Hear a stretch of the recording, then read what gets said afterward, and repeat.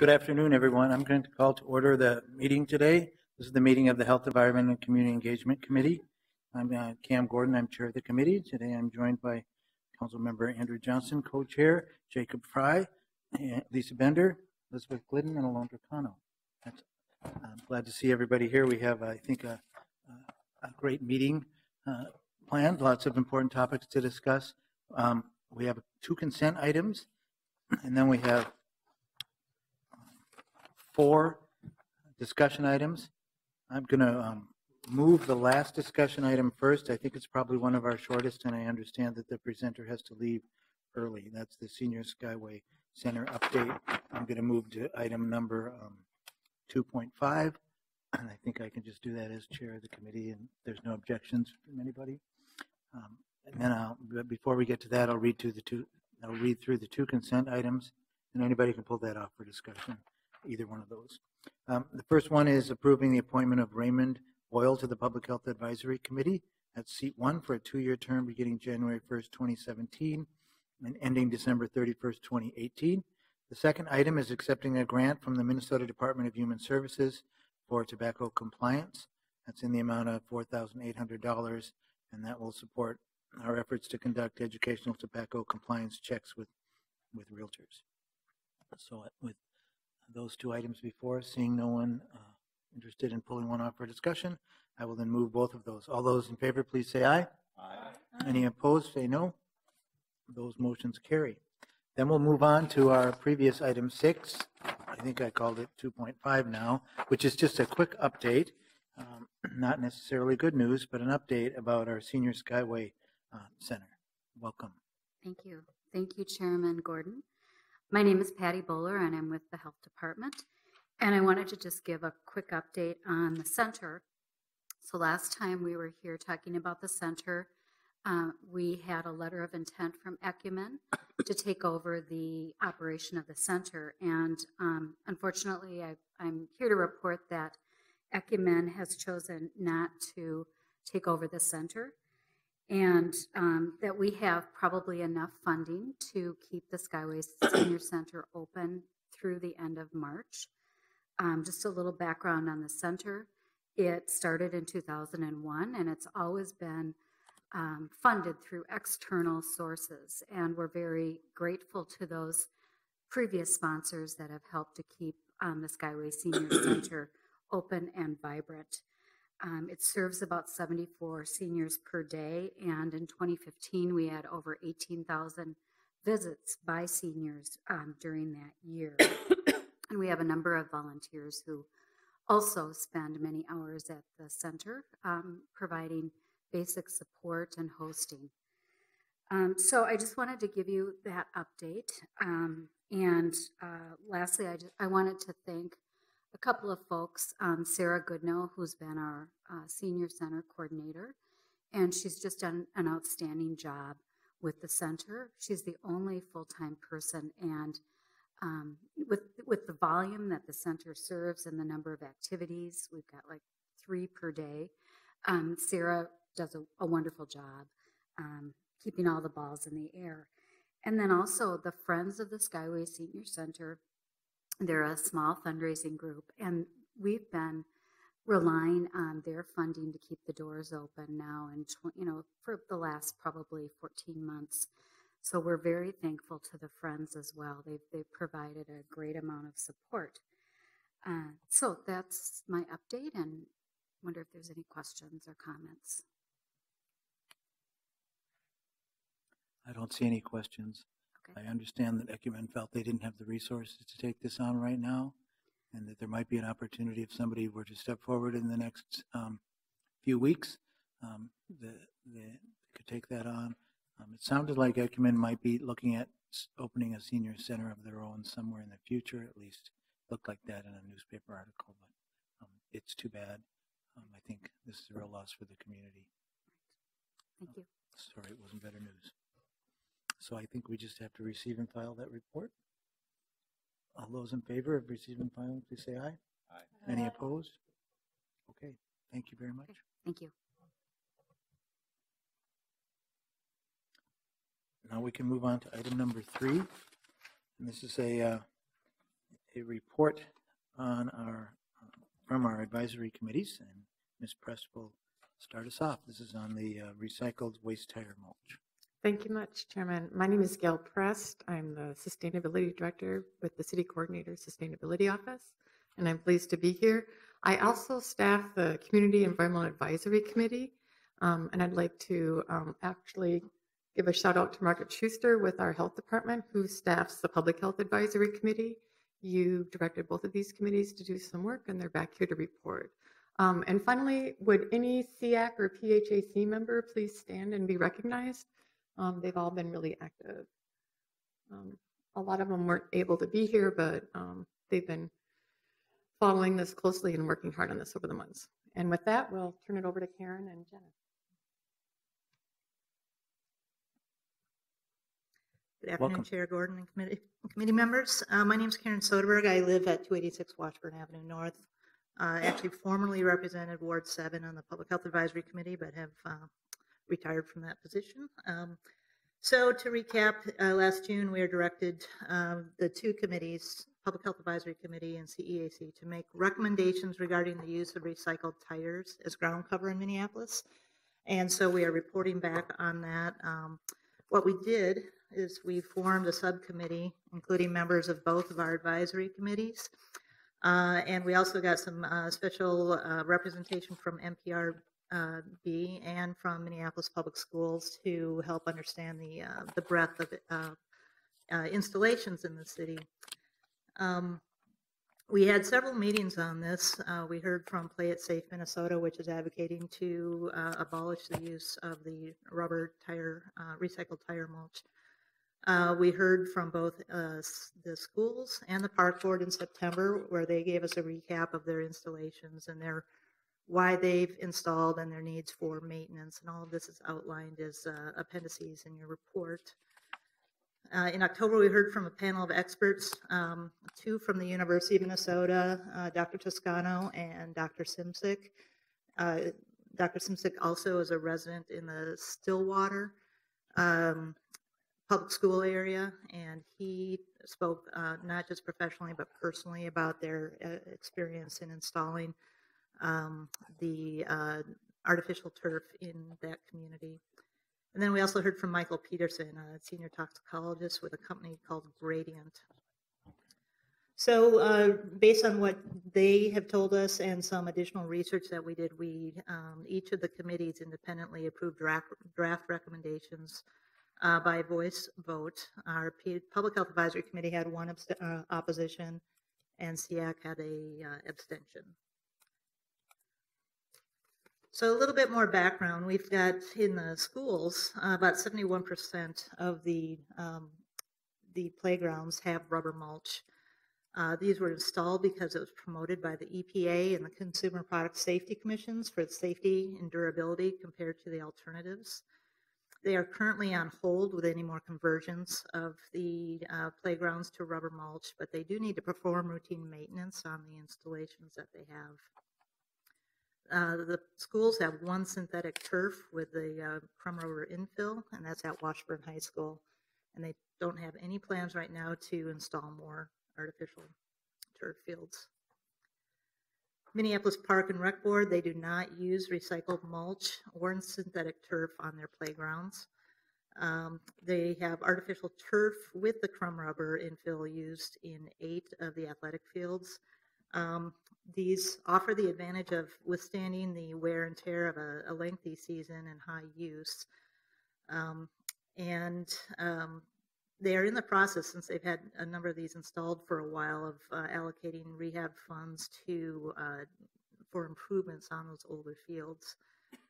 Additionally, the Neighborhood Park Plan 2020 has some funds that include artificial fields, including Curry Park, which is fairly far along in its development process and has a lot of community engagement in that project. I'll just interrupt you a little bit here because I think Councilmember Fry has a question. Thank you, Mr. Chair. And I apologize if you were about to get to this in a second. Do you also have figures for the number of tracks that are outfitted with some form of crumb rubber? Thank you, Chair Gordon. Commissioner Fry, we do not have information on that. One of our recommendations is to gather more information on the use. We're focusing on the mulch and the crumb rubber and not the solid mat rubber, but that could potentially be included. Thank you. At this point, I'm going to hand this over to Jenna to handle the work that's being done study-wise. All right. Welcome. Good afternoon, Chair Gordon and committee members. I'm Jenna Grove. I am the Legislative Program Coordinator at Clean Water Action, and I represent that group on SEAC.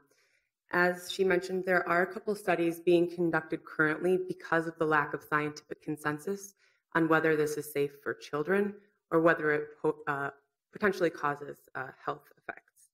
So there is a federal study being done by the EPA, the Consumer Product Safety Commission, and also the Centers for Disease Control. And they are doing a bunch of different things, including kind of a compilation of what is out there for existing studies and also doing some biological studies as well as characterizing some of those exposure routes, whether it be breathing in some of those VOCs, ingesting it, or from dermal absorption. The other study being done is being conducted by California. They have invested quite a bit of money to take the study a little bit further, which includes doing some biomonitoring, actual health, more in-depth health studies.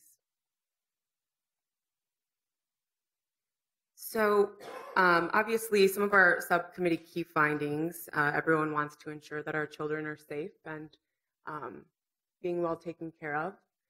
One of the issues we did consider with these recommendations is the aspect of jurisdiction. Obviously, the city does not operate the public parks or the public schools, but they do obviously have leverage and influence.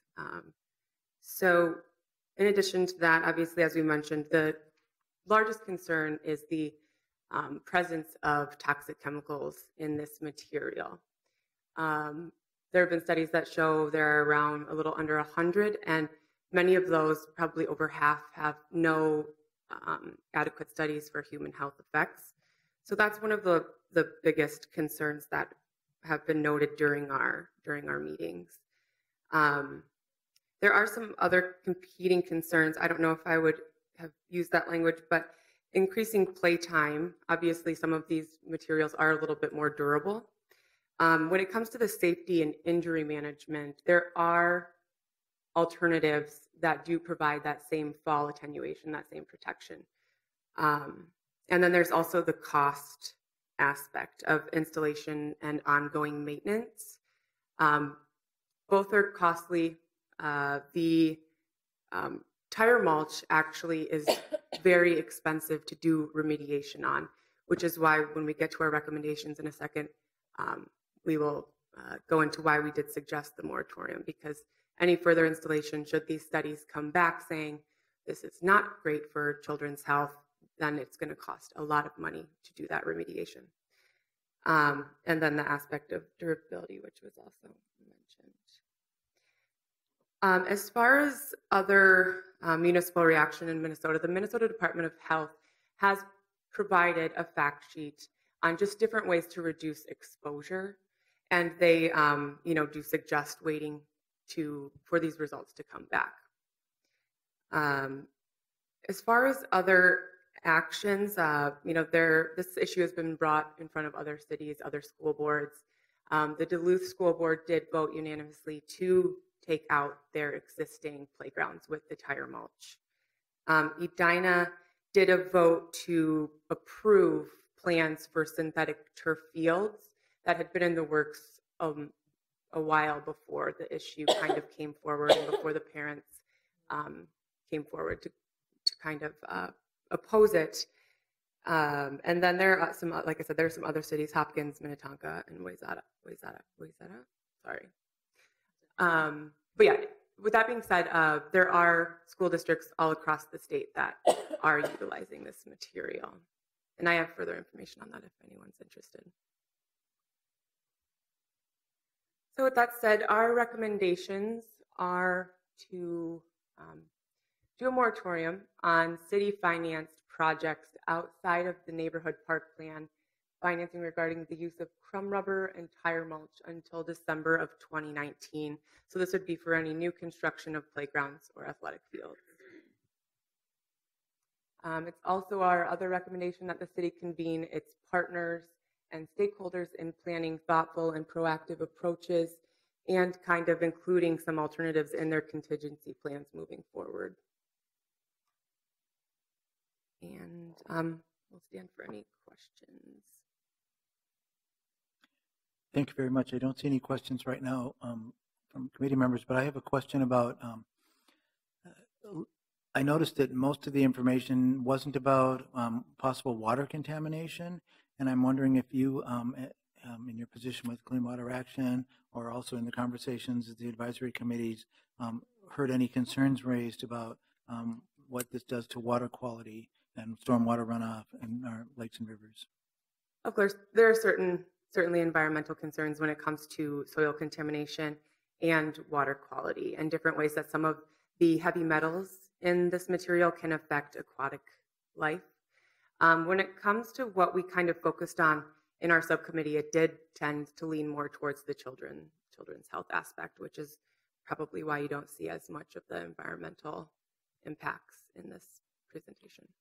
Focusing on children's health is fine with me too. I just wanted to bring up that issue. I don't see any other questions. Oh, I think that Councilmember Fry has a question. Thank you, Mr. Chair. So the health effects that's presently being studied, do we have any idea when that information will ultimately get back to us? Yes, the California study is supposed to be completed in mid-2019. In 2019, okay. Does the study that's moving forward delineate between crumb rubber on the playgrounds and, say, tires on the road? In other words, obviously there's not a health impact to tires on the road, but I guess I'm more asking from an environmental perspective. I can imagine that tires on the road, when combined with water and then runoff takes place, it goes into the river, it would have probably a similar impact as with the crumb rubber, but perhaps not as great. Do you have any information on that? Actually, it's the aspect of the grinding of the tire and the mulch, breaking it down is further having those effects. That makes sense.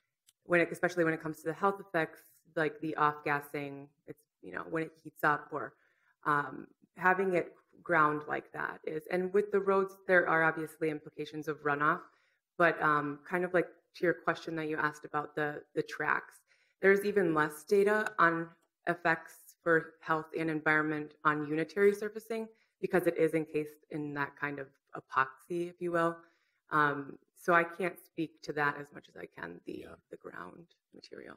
With the tracks, this is more of a personal paranoia at this point because I spent pretty much years 9 through 27 on a track, and although there is an epoxy surfacing, you'd come home and it was in your hair, it was all over your skin, it was pretty much everywhere. And so, I mean, if anybody's going to be suffering from it, it's probably me. The California study is considering unitary surfacing in their study, so hopefully we will have a little bit more data on that. Well, I just want to really extend my gratitude. I was very impressed with the two committees and just understanding the work you've done, and I know we had an opportunity to meet also and talk about it, listening to all the points of view and all the time and effort that you put into this. And it wasn't the first time, at least I think you were, one of you was here back when we looked at it the first time in 2008. And so we've asked you to help us with this twice, and I really just want to express my sincere appreciation. And you can extend that back to the advisory groups. This was a great amount of work and great information for us to get back, and I really appreciate it. So thank you very much. Thank you. Now I also have a resolution that I'd like to bring forward. Looking at all the recommendations, I tried to incorporate many of those in here. I also had the opportunity to discuss this with our commissioners, a school board member, and also talk to some of the advocates, including people from Play It Safe Minnesota, who presented to us originally when we put this back out there. I also talked to the city attorney's office. I talked about a moratorium and what that would mean, and did we have that kind of authority. I think the recommendation was to do a moratorium on funding. And the resolution that I've crafted talks about prohibiting funding. That doesn't mean if we're prohibiting funding for it now, we couldn't allow it sometime in the future. That's a little more clear. Then there's not an automatic end date. Also, according to if we were going to do some kind of large-scale moratorium on other property owners beyond funding, we don't really have the authority to do that. So I'm, in addition to this resolution, I'm looking at ordinance amendments that would prohibit its use in the city in other areas. Of course, an ordinance process takes a lot longer, and we'd have a public hearing. I think there's places for it in the zoning code and also in the housing code. But the resolution that you should have before you,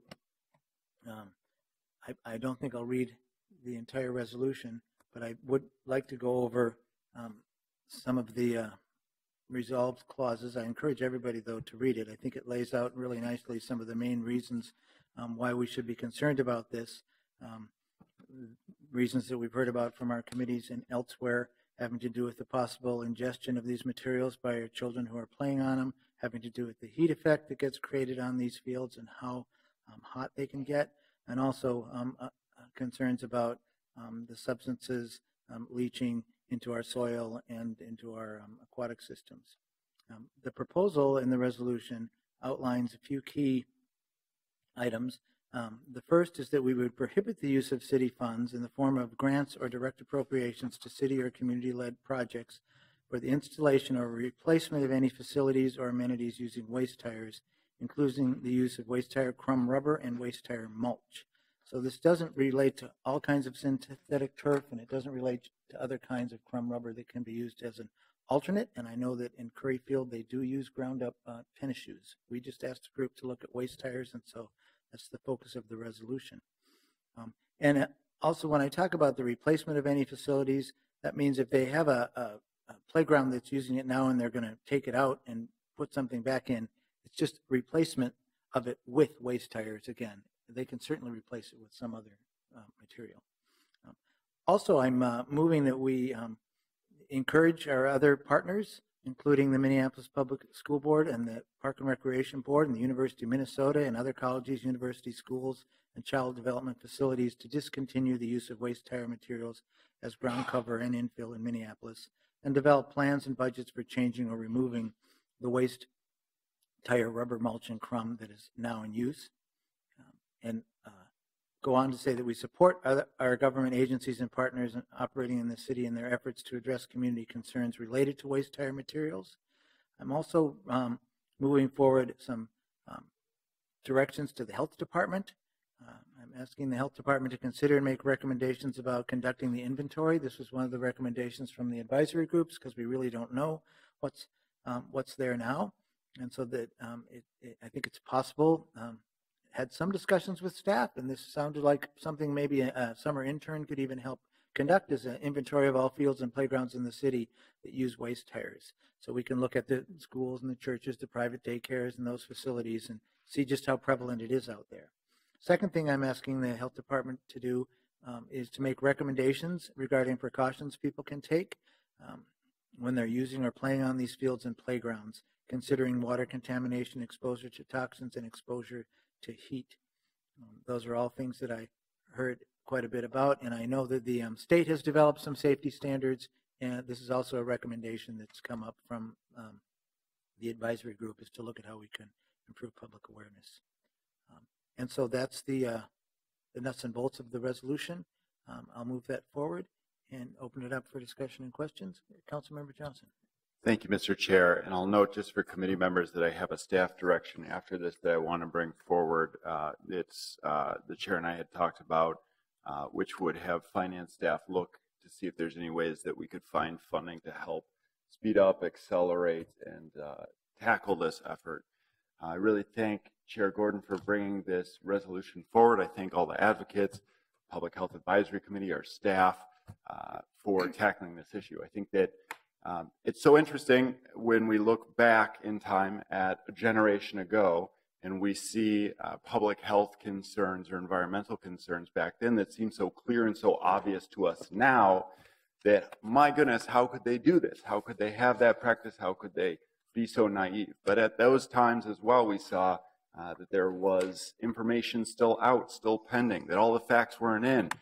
But in this case, we know here's a waste product that is toxic, and we are having our children, our toddlers, our youth playing in it, exposed to it, going through it, breathing it in, close to it. And it's just so concerning, I think, from a public health standpoint around all the different points of exposure and ways that our youth are in contact with this stuff. And even just thinking about endocrine disruptors and how low-level toxicity can occur and affect the systemic makeup of a person and disrupt hormones and cause all sorts of health implications. It's past time that we get this stuff out of our playgrounds. So I'm happy that Council Chair Gordon has brought this forward, and I'm glad to support it and just want to thank everyone for their work. I appreciate it. I've also looked at the staff direction in supportive of that. I suppose maybe we better take it up, though, after we pass the resolution and discuss it then. Any other, I see some comments. Councilmember Bender. Thank you, Mr. Chair. Just briefly, also wanted to add my thanks for bringing this forward and to the folks that have really led this in the community. I had the chance to meet with some constituents about this last week. And, you know, I'm a mom who sends my kids to public school here in the city, you know, and I feel strongly that our parents should feel safe sending their children to school facilities and parks in our city. There are too many questions. I agree about these materials. I also have the experience of having been diagnosed with cancer as a young adult, and don't wish that on anyone, and feel also very strongly based on my personal experience that, you know, when there are carcinogens in materials, it's important to err on the side of caution, especially, again, when our children and babies are playing in this material. So I think also I did have the chance to get updated from them on their conversations with the school board, and I know that the schools have been investing in putting these in a lot of schools, and it's a big deal to talk about taking it out and replacing it back with something else. But it sounds like from your conversations and theirs that our school board members have been really open to that discussion, and I just wanted to note that because I think that's really great to hear because it's a big deal. And so anyway, thanks for bringing this forward. Councilmember Frye. Thank you, Mr. Chair. So I have not had a chance to talk with the proponents of this initiative before today, and I do plan on speaking with them between now and the full council meeting. While I do plan on supporting this ordinance or this resolution today, I did just want to express my concerns transparently so that they can then be addressed between now and the full council meeting. I am 150% in favor of eliminating this substance moving forward so that we're not continuously in making the same investments that we have in the past. There's no doubt in my mind that these rubber particulate matter and substance is not healthy. There's no doubt in my mind that ingesting it or playing in it or breathing in the fumes, especially when it's hot, does not contribute to overall health. And I'm quite certain that it's also a negative. So the concerns are monetary. It's about, I understand it's about $3.3 million for a reinvestment to change these playgrounds. I think the presenter said it was about $1 million for the Washburn field, and then we don't yet have statistics for the number of tracks that are using the same form of rubber matter. And the concern, while I share the concern for health, is another concern, which is that our schools are presently about $28 million in deficit. And how do we weigh these priorities at this time? And so that's why what I just kind of want to talk to the proponents about. Like I said, I will be voting for this today, but I do want to really dig in on some of the very specific facts. And so, but as part of this resolution, I just wanted to ask Mr. Chair, and I know I did discuss this with Mr. Garwood prior to the meeting, but it says in that, so now therefore be resolved by the council and the city of Minneapolis that the city of Minneapolis prohibits the use of city funds in the form of grants or direct appropriations to city or community-led projects for the installation or replacement of any facilities. So I agree that we should not be installing any new facilities containing this rubber matter. And I agree that we also should not be replacing any existing playgrounds or fields with new rubber matter if there's a renovation that takes place. And so the question is just about maintenance. So in this resolution, I believe that we're allowing the maintenance of existing facilities to continue.